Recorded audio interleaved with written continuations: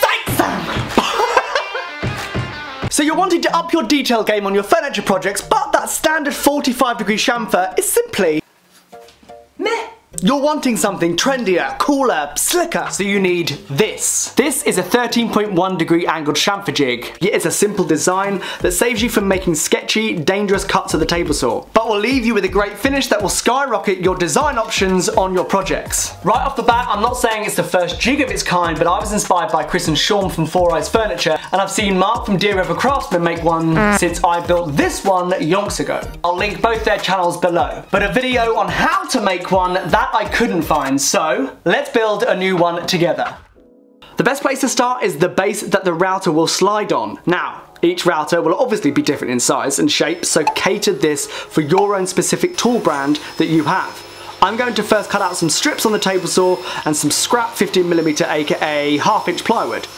2 of the strips are wider for the router base plate to ride along, and the remaining 4, which I've cut slimmer, will be for guides, a rest stop for the router, and then a top section so it doesn't wobble about. The base of this trim router is roughly 88mm, roughly 3.5 inches, so once you've measured yours, you can simply cut them to length and connect them all together however you want. Screws and glue, or just glue and brad nails like I am here. As you can see here, I've left a gap here in the middle for the router bit to slip into.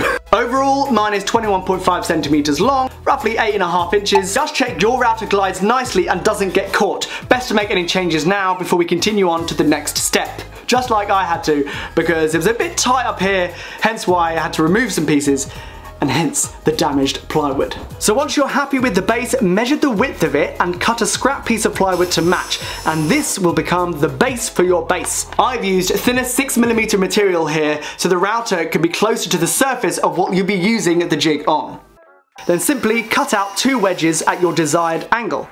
Attach the wedges to the underside of the base, then slip your base on and attach that. Again, this could all be done with either screws or brads, CA glue or bog standard wood glue. I then attach some blocks to the underside of the base to avoid it slipping about when in use. This works well if you're using the jig on a straight edge and on curved pieces. For the latter, I just angle them slightly to accommodate that sexy curve. You can also add a pin so the jig can pivot around on circular pieces, which I ended up doing here.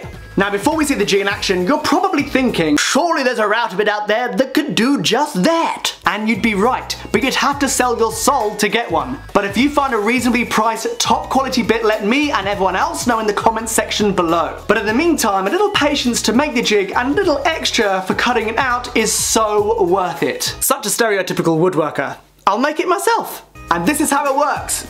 Wait, let me just make a quick circle.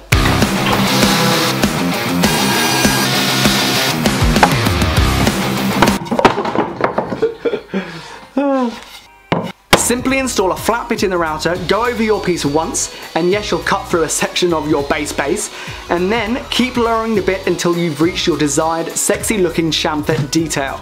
I used my original jig for this particular piece as I'll be setting up the new one we just made for a potential upcoming project before you beady eyes start commenting below. It's a really easy jig to make, and in my opinion, everyone should add it to their inventory of options.